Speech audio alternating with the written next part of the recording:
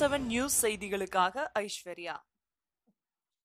கோவை மாவட்டத்தில் பரவலாக கனமழை பெய்து வருகிறது. இந்த நிலையில் இன்னும் ஒரு வாரத்தில் தீபாவளி பண்டிகை நெருங்கி வருவதால் மழையின் காரணமாக பட்டாசு விற்பனை பாதிக்கப்பட்டுள்ளது.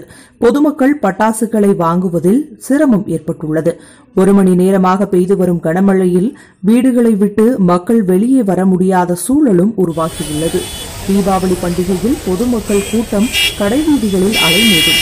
ஆனால் மழை தொடர்ந்து பெய்து வருவதால் கடைவீதிகளில் மக்கள் கூட்டம் சற்று குறைந்தே காணப்படுகிறது. அந்த காட்சியை தற்போது நாம் பார்ப்போம்.